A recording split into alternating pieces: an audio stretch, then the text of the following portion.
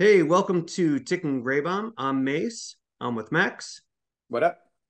What up? And today we're going to do a follow-up on our Kickstarter video that we put out in October. Give you a little update there. Should be a relatively quick video. And I thought I should highlight a video we just put out on the Fratello and Aquastar collaboration. It's the one with the ice blue dial and the big eye with the red seconds hand. So be on the lookout for that. And in future programming, Max and I thought we would kind of go back to our movie favorites and do kind of a draft of adversaries in the Arnold Schwarzenegger movie universe. So be on the lookout for that. We'll kind of do our own, NFL style draft. And kind of, I think that'll be a fun one. So that'll be coming in the next week or two.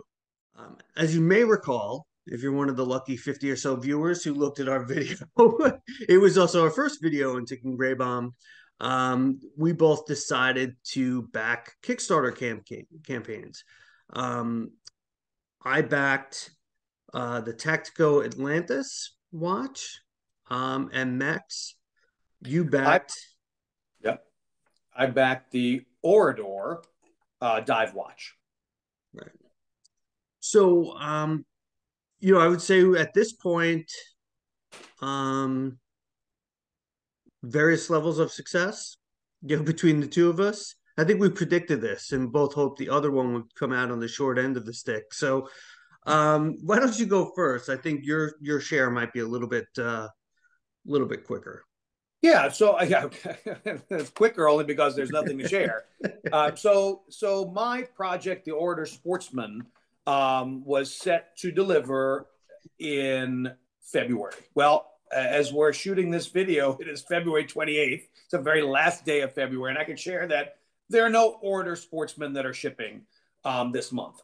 Now, thankfully, I would say about 2 weeks ago, we got an update, hat in hand type update from Orador saying that there was a delay and that the watches would be shipping next month in March instead of this month.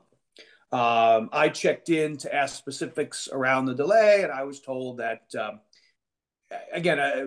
it was a delay relating to the case, which, again, I was happy for the transparency that they shared with us. I mean, typically, we see these projects of, touting Swiss made watches for sub $1,000. In many cases, while I do think they're probably making less money and there are less hands throughout the chain to take a margin, the reality is they're making a lot of these watch components are made in China or made overseas, not in Europe, right, and not in Switzerland. So, it's clear that, the case probably had some, maybe other components had some delays that were either related to either just straight up manufacturing or related to the Lunar New Year holiday. And, I'm hopeful that the watch will be delivered next month. No details, we were able to kind of customize the watch level. They, I'd say they were faithful to the initial stage timeline. They gave us choice around, what colorways we wanted, what number, what case numbers we wanted. No confirmation on whether we're going to get those or what we're going to get. So I'm waiting with bated breath to see what happens over the next 30 days. We knew this was a kind of a roll the dice project, particularly, this is not my first Kickstarter experiment. So I went into this eyes wide open that this could be a giant dumpster fire. It doesn't appear to be. The good news is, these guys seem to be responsible in terms of marching through the process. I did get, I should add, and Mace, we talked about this. I got a random, and this is probably about a month ago. I got a random update from Orador. I'm just checking to see, so yeah, just from a timeline standpoint, probably in December, we got a note, December, January timeframe, that they took the watch to like a dive school to take pictures, right? Clearly they were super excited about that.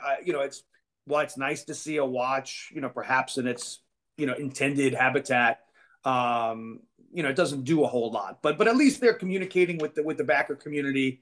And again, while I would have liked the watch in February when it was promised, if all we see is a month delay, I think these guys have done a pretty good job. Right. Right. Yeah.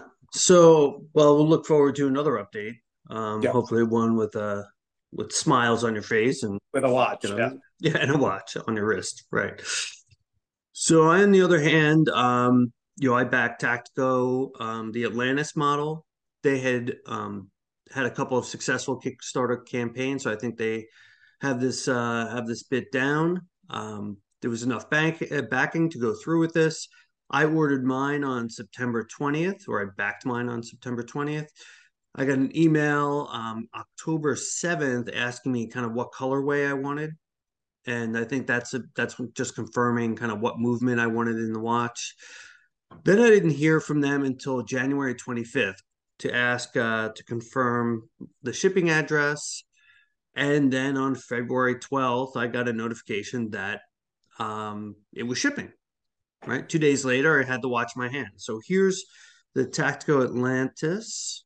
I got the black dial colorway. They also had a teal and kind of a yellow orange dial, but this is the one that I picked. And look, I think it's a lot of value for the money that I paid, and I think it was around US maybe 750 or so. And I think it's a nice looking watch. It's got kind of an interesting jubilee. It has kind of brushed outer links and kind of shiny middle links. But I think it's a sturdy watch. Has a helium escape valve. But I think along the way, I was a little bit, I don't want to say concerned. I knew that they had gone through this before, but uh, I guess I was amused by the kind of the lack of communication through Kickstarter. I think they did a little bit better job on Instagram, but I hadn't necessarily followed them on Instagram until kind of later in the process when I started like, it's been a long time since I heard from them. Maybe I go search them out somewhere. Um, but I think this kind of um, is in line with them kind of having their process down. They got the backing. They just kind of went to work and didn't spend a lot of time kind of updating or communicating. And if you're a less patient man than myself, then maybe that would concern you a lot more. Um, I think I will do kind of a follow-up video on this. This the Tactico is um, part of a bigger watch company, Crepas watches out of Zaragoza, Spain. España.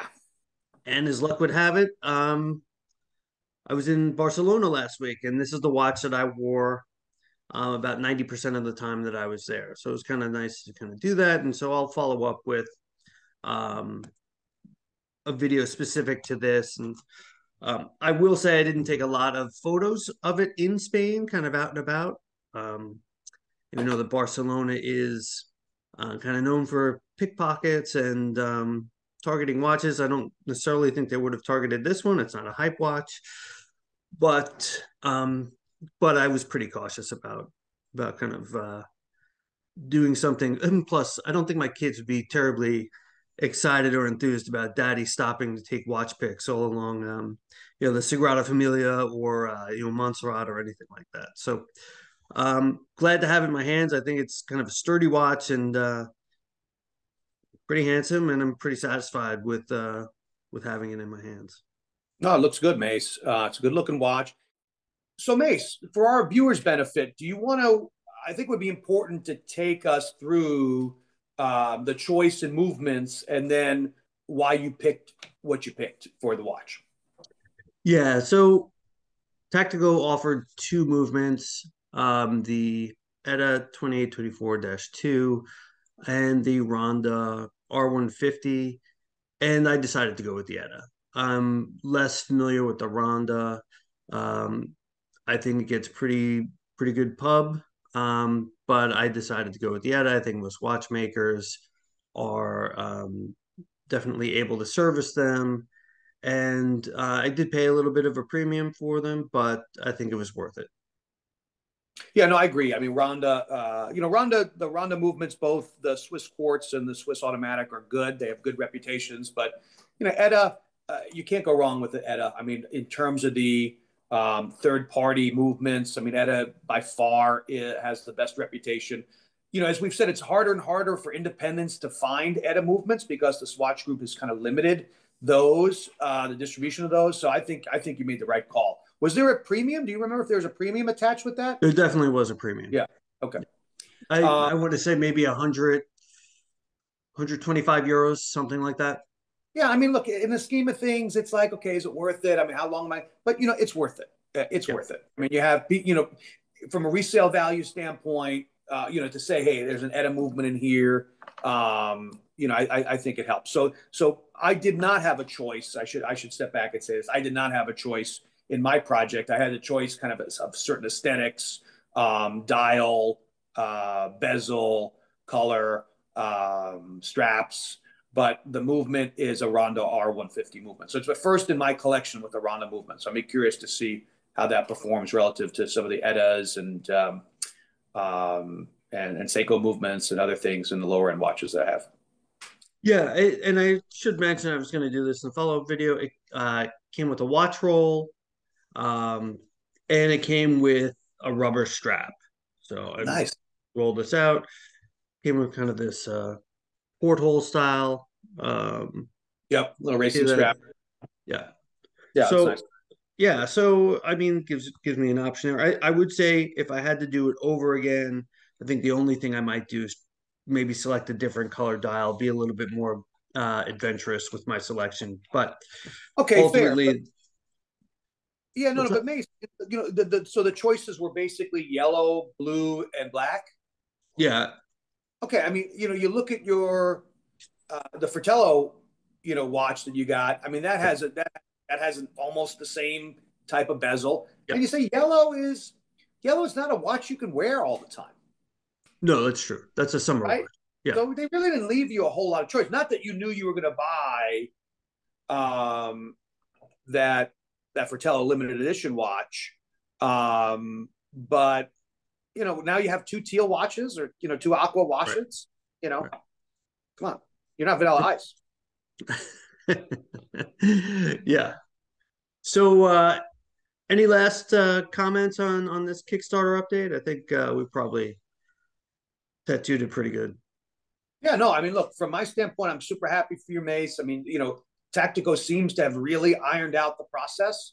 You got a great watch in exactly the time that you expected. So kudos to Tactico and good for you. And again, I think for our viewers, I think it's good validation that there are, that there, Kickstarter isn't all train wrecks.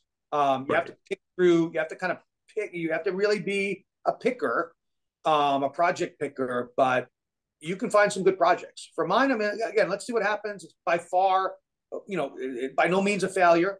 Um, we'll see. We'll see what arrives in the next 30 to 45 days. All right. Sounds good. And I think with that, we'll sign off. Bye bye.